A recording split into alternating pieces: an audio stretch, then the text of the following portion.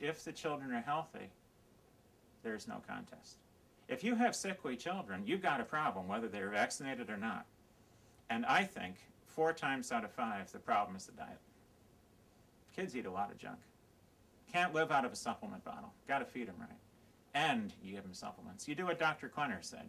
You give them their age in vitamin C grams. A 10-year-old gets 10 grams of C a day. A 3-year-old gets 3,000 milligrams of C a day, according to Klenner.